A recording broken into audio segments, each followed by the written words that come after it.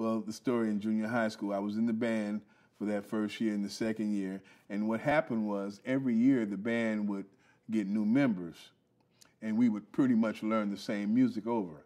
And that bored me. So I would start adding my own little interpretations and whatever the case is. And Mr. Valentine, who was a disciplinarian when it came to music, he didn't like that. So he warned myself, because it was a group of us. We had, we used to, and it's so ironic because we used to call it jazzing it up.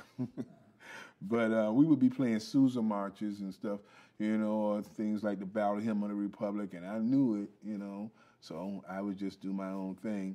And one day he just couldn't take it anymore, and he put a few of us out of the band. I was one of the first. And so that kind of hurt me. Here comes Christmas. And when Christmas came, I wanted to get either a mini bike, a little motorcycle, or, well, that's what I wanted. And my mother, God bless her, said to me, no, that's not going to happen. So what's your next choice? And so I was always interested in music. At that time, Motown was going hard, and things were, really popping.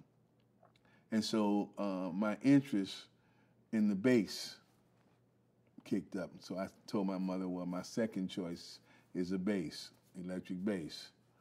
So, my mother was quite an amazing woman. And, I grew up in a house with 7 children.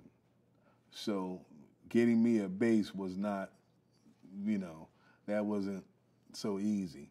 And at that time, I think that might have been the last Christmas gifts I got, because, growing up, with a big family like that, when you get, to be of age as a son, you don't expect gifts anymore. That's for the younger children. So anyway, she got me a bass, and, it wasn't a name brand instrument or anything like that, but it had 4 strings, and I could make it work.